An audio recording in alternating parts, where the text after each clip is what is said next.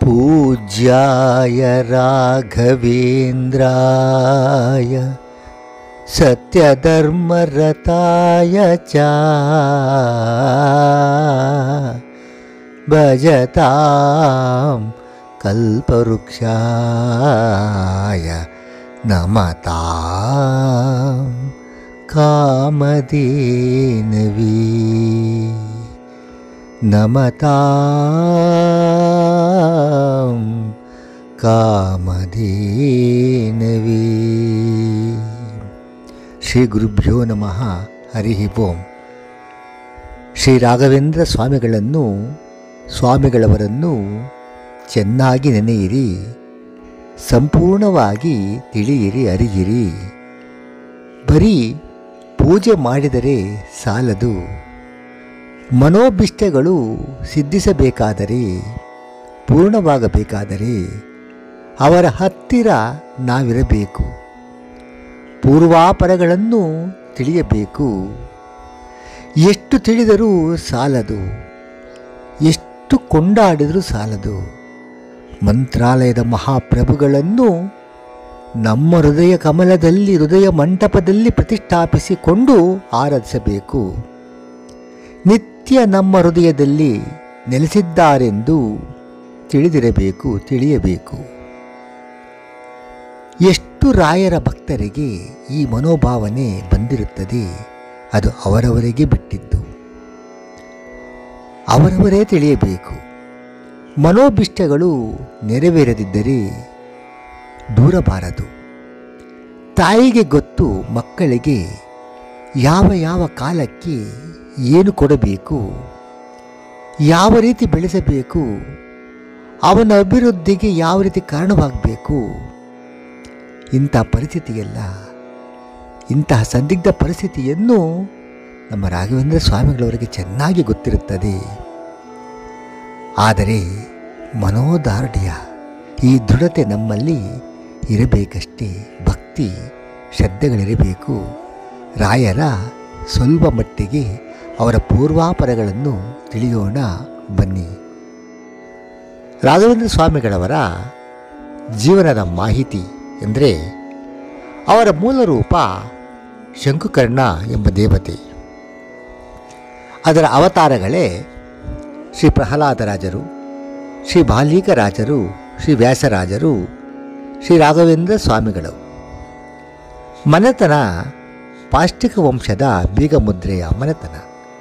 ಅವರ ಗೋತ್ರ ಗೌತಮ ಗೋತ್ರ. ಅವರ ಮುತ್ತಾತನ ಹೆಸರು ಶ್ರೀಕೃಷ್ಣ ಭಟ್ಟರು, ತಾತನ ಹೆಸರು ಶ್ರೀ ಕನಕಾಚಲ ಭಟ್ಟರು, ತಂದೆಯ ಹೆಸರು ಶ್ರೀ ತಿಮ್ಮಣ್ಣ ಭಟ್ಟರು, ತಾಯಿಯ ಹೆಸರು ಗೋಪಿಕಾಂಬ. ಶ್ರೀ ರಾಘವೇಂದ್ರ ಸ್ವಾಮಿಗಳವರ ಅಕ್ಕ ಹರಿದ್ರಾ ಕುಂಕುಮ ಸೌಭಾಗ್ಯ ವೆಂಕಟಾಂಬ, ಅಂದರೆ ವೆಂಕಟಾಂಬ ಅಂತ ಹೆಸರು. ಅವರ ಅಣ್ಣ ಶ್ರೀ ಗುರುರಾಜಾಚಾರ್ಯರು. ಅವರ ಜನನ ಕ್ರಿಸ್ತಶಕ 1595 ಶ್ರೀ ಮನ್ಮಥನಾಮ ಸಂವತ್ಸರದ ಪಾಲ್ಗುಣ ಶುಕ್ಲ ಸಪ್ತಮಿ ಎಂದು ಅಂದು ಗುರುವಾರವಾಗಿರುತ್ತದೆ. ಅವರು ಅವತಾರವಾದ ಆ ನಕ್ಷತ್ರ ಏನಂದರೆ ಮೃಗಶಿರ ನಕ್ಷತ್ರ. ಜನ್ಮಸ್ಥಳ ಭುವನಗಿರಿ ಅಂತ ಹೇಳ್ತಾರೆ. ಅವರ ಪೂರ್ವಾಶ್ರಮದ ಹೆಸರು ಶ್ರೀ ವೆಂಕಟನಾಥ. ಚೌಲ ಮತ್ತು ಅಕ್ಷರಾಭ್ಯಾಸ ಕ್ರಿಸ್ತಶಕ 1597-98 ಹೇಮಲಂಬಿ ಸಂವತ್ಸರ. ಅವರ ಭಾವನ ಹೆಸರು ಮತ್ತು ಪ್ರಾಥಮಿಕ ಗುರುಗಳು ಯಾರಂದರೆ ಶ್ರೀ ಲಕ್ಷ್ಮೀ ನರಸಿಂಹಾಚಾರ್ಯರು. ಉಪನಯನ ಕ್ರಿಸ್ತಶಕ 1602 ಶುಭಕೃತ್ ನಾಮ ಸಂವತ್ಸರದ. ಉನ್ನತ ವಿದ್ಯಾಭ್ಯಾಸ ಶ್ರೀ ಸುಧೀಂದ್ರ ತೀರ್ಥರಲ್ಲಿ ಕುಂಭಕೋಣದಲ್ಲಿ ನೆಲೆಸಿದ್ದಾಗ. ಅವರ ವಿವಾಹವಾದದ್ದು ಕ್ರಿಸ್ತಶಕ 1614 ಶ್ರೀ ಆನಂದನಾಮ ಸಂವತ್ಸರ. ಅವರ ಪತ್ನಿಯ ಹೆಸರು ಸರಸ್ವತಿ ಬಾಯಿ. ಪೂರ್ವಾಶ್ರಮದ ಅವರ ಪುತ್ರರ ಹೆಸರು ಶ್ರೀ ಲಕ್ಷ್ಮೀನಾರಾಯಣಾಚಾರ್ಯರು. ಸನ್ಯಾಸಿಯಾಗಲು ಸೂಚನೆ ನೀಡಿದ್ದು ಯಾರು ಗೊತ್ತಾ? ಸ್ವಪ್ನದಲ್ಲಿ ವಿದ್ಯಾದೇವಿಯಾದ ಸರಸ್ವತಿಯಿಂದ. ಸನ್ಯಾಸ ಸ್ವೀಕಾರ 1621 ಕ್ರಿಸ್ತಶಕ.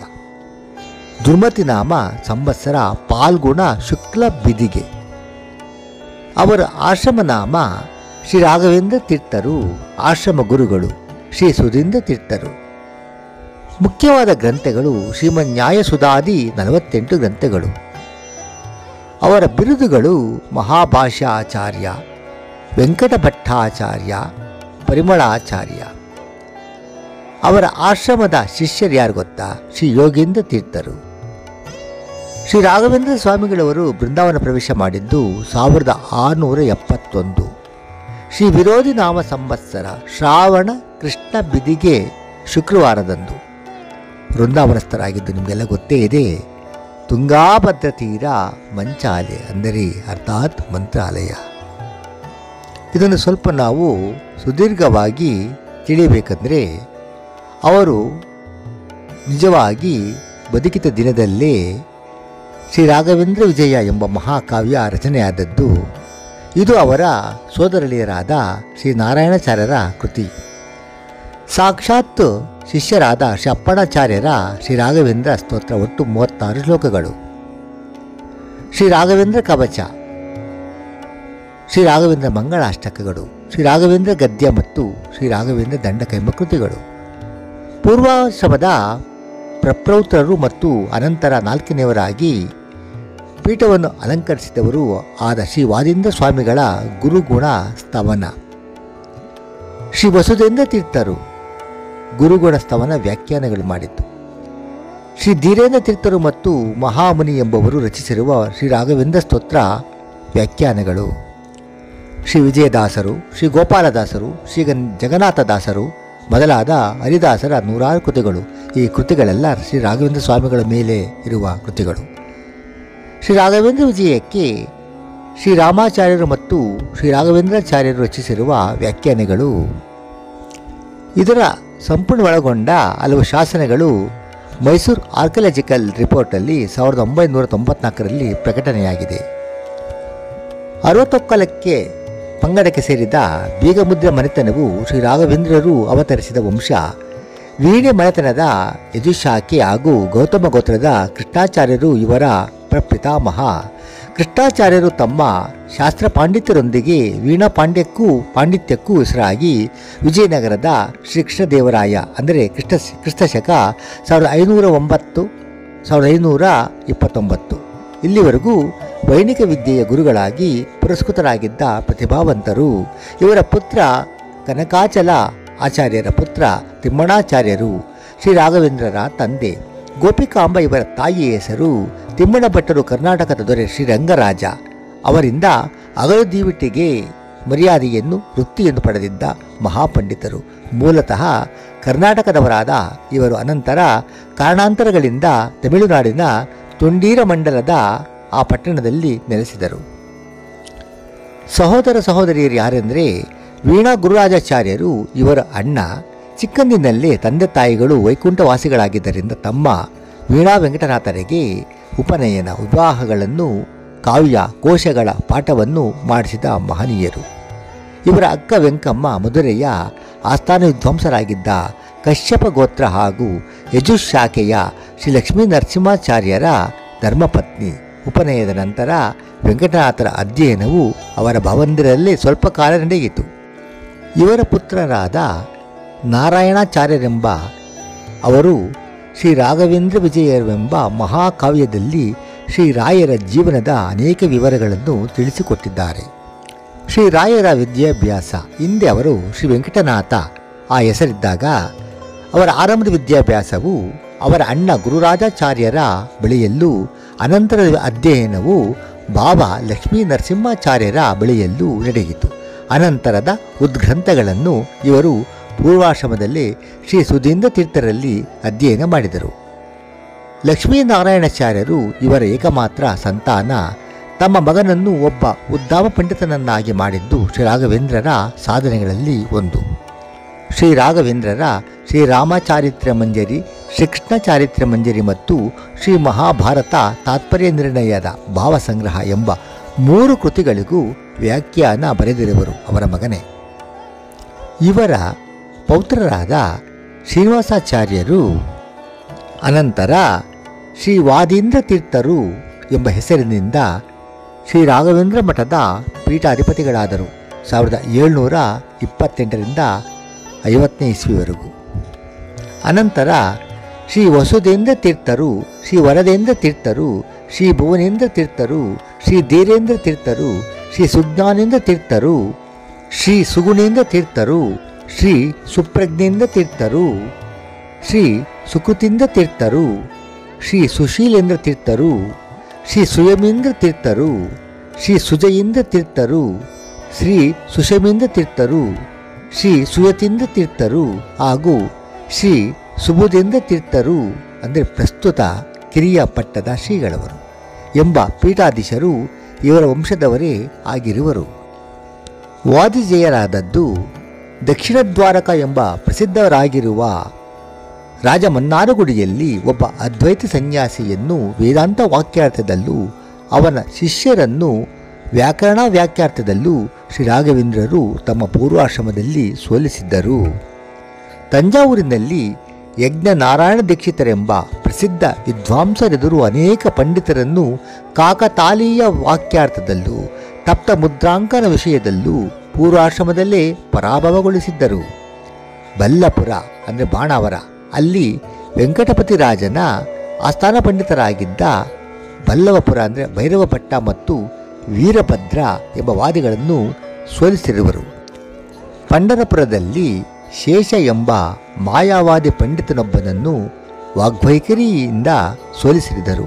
ಅದಕ್ಕೋಸ್ಕರನೇ ವಾಗ್ವೈಖರಿ ನಿರ್ಜಿತ ಭವ್ಯಶೇಷ ಅಂತ ಇವರ ಸ್ತೋತ್ರದಲ್ಲಿ ಬರುತ್ತದೆ. ಶ್ರೀ ಸುಧೀಂದ್ರ ತೀರ್ಥ ಶ್ರೀಪಾದರಿಂದ ಪೂರ್ವಾಶ್ರಮದಲ್ಲಿ ಮಹಾಭಾಷ್ಯಾಚಾರ್ಯ ಎಂಬ ಪ್ರಶಸ್ತಿಯನ್ನು ಗಳಿಸಿದ್ದರು. ವಂಶ ಪಾರಂಪರ್ಯ ಬಂದಿದ್ದ ವೈಣಿಕ ವಿದ್ಯೆಯಲ್ಲಿ ಸ್ವತಃ ಇದ್ದ ಪರಿಣಿತಿಯಿಂದಾಗಿ ಸಾರ್ಥಕವಾಗಿದ್ದ ವೀಣಾ ಎಂಬ ಪ್ರಶಸ್ತಿ, ತಂಜಾವೂರಿನ ವಿಜಯ ರಾಘವ ನಾಯಕ, ಮಧುರೆಯ ತಿರುಮಲ ನಾಯಕ, ಕರ್ನಾಟಕದ ವೆಂಕಟಪತಿರಾಯ, ಮೈಸೂರಿನ ದೊಡ್ಡದೇವರಾಯ, ಬಿಜಾಪುರದ 2ನೇ ಇಬ್ರಾಹಿಂ ಆದಿಲ್ ಶಹ ಅವರು ಜಗದ್ಗುರು ಪ್ರಶಸ್ತಿ ಕೊಟ್ಟಿದ್ದು, ಆದಮಾನೆಯ ನವಾಂಬ ಮಂತ್ರಾಲಯದ ದಾನಿ ಅಂದರೆ ಮಂತ್ರಾಲಯವನ್ನು ಅವರು ಕೊಡುಗೆಯಾಗಿ ಕೊಟ್ಟಿದ್ದು ಮೊದಲಾದವರಿಂದ ಅನೇಕ ವಿಧವಾದ ಧನಗನಕ ರತ್ನಾದಿಗಳನ್ನು ಮತ್ತು ಗ್ರಾಮ ಭೂಮಿಗಳನ್ನು ಇವರು ಪಡೆದಿದ್ದು ಅಂದರೆ ಅವರ ಅನುಗ್ರಹಕ್ಕೋಸ್ಕರ ಅವರು ಕೊಟ್ಟಿದ್ದು.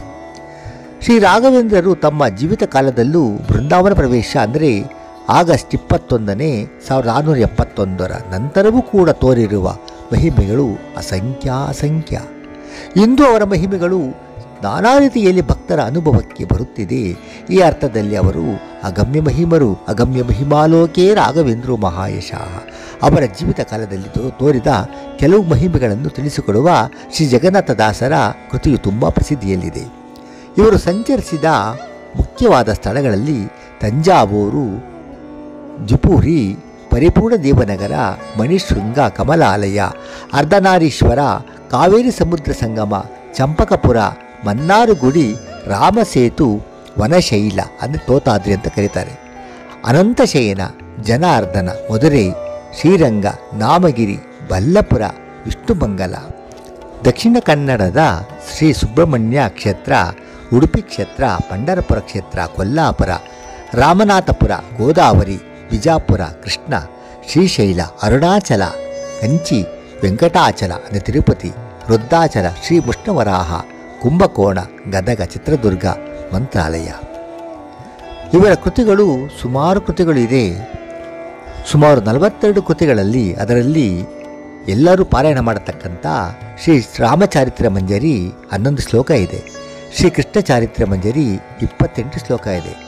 ಪುಣ್ಯಕ್ಷೇತ್ರಗಳ ಮೇಲೆ ಅಂದರೆ ಅಲ್ಲಿ ಹರಿಯುವ ನದಿಗಳ ಮೇಲೆ ನದಿ ತಾರತಮ್ಯ ಸ್ತೋತ್ರ 1, ಪ್ರಾತಃ ಸಂಕಲ್ಪ ಗದ್ಯ, ಎಲ್ಲವನ್ನೂ ಭಗವಂತನಿಗೆ ಅರ್ಪಿಸಿ ಕೊನೆಯಲ್ಲಿ ನಾವು ಶಯನ ಮಾಡಬೇಕಾದರೆ ಸರ್ವ ಸಮರ್ಪಣ ಗದ್ಯ ಎಂಬ ಶ್ಲೋಕವು ಕೂಡ ಅದ್ಭುತವಾಗಿದೆ.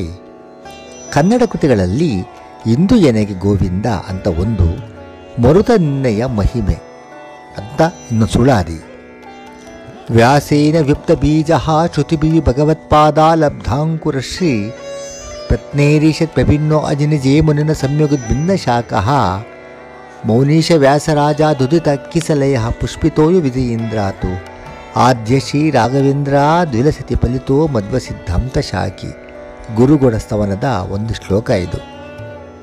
ಶ್ರೀ ರಾಘವೇಂದ್ರರ ಬೃಂದಾವನದ ಹಿನ್ನೆಲೆಯ ಒಂದು ಐತಿಹಾಸಿಕ ದಾಖಲೆಯನ್ನು ತಿಳಿಸುವೆನು. ಶ್ರೀ ರಾಘವೇಂದ್ರ ರಾಯರು ಪರಂಧಾಮಕ್ಕೆ ಹೋದ ದಿವಸ 1593 ವಿರೋಧಿಕೃತ ನಾಮ ಸಂವತ್ಸರದ ಶ್ರಾವಣ ಬಹುಳ ಬಿದಿಗೆ ಶುಕ್ರವಾರವು ಆ ಕಾಲದಲ್ಲಿ ಮಹಾರಾಜೆ ಶ್ರೀ ಆದವಾನಿ ಸೀಮೀಸರ ದೇಸಾಯಿ ವೆಂಕಣ್ಣ ಪಂತ ಬ್ರಹ್ಮಯ ಬೃಂದಾವನಕ್ಕೆ 12,000 ವರಾಹ ಕನಕಾಭಿಷೇಕ ಮಾಡಿಸಿ ಬ್ರಾಹ್ಮಣರಿಗೆ ಕೊಟ್ಟು ವರುಷದ ಸಮಾರಾಧನೆ ಮಾಡಿಸಿದನು. ಇದಲ್ಲದೆ 22,000 ವರಾಹ ಕೊಟ್ಟು ಗಂಡಕಾ ನದಿಯಿಂದ 12,000 ಸಾಲಿಗ್ರಾಮ ತರಿಸಿದನು. ಇದರೊಳಗೆ 1,200 ಒಳ್ಳೆಯ ಲಕ್ಷ್ಮೀನಾರಾಯಣ ಸಾಲಿಗ್ರಾಮ ಶಿಲಾಮಯ ಬೃಂದಾವನ ಮಾಡಿಸಿ ಅದರ ಒಳಗೆ ತಾಮ್ರ ಸಂಪುಟ ಮಾಡಿ ಸಾಲಿಗ್ರಾಮ ಬೃಂದಾವನ ಮಾಡಿಸಿ ಅದರ ಒಳಗೆ ತಾಮ್ರ ಸಂಪುಟ ಮಾಡಿ ಸಾಲಿಗ್ರಾಮ ಇದರೊಳಗೆ ಇಟ್ಟು ಸ್ಥಾಪಿಸಿ ಬಿಡೋ ಅಂತಾವನಾದನು. ಈ ವೃಂದಾವನ ಪೂಜೆ ತಮ್ಮ ಪುರೋಹಿತ ತಿಮ್ಮಣ್ಣ ಭಟ್ಟರಿಗೆ ಕೊಡೋ ಅಂತಾವನಾದ.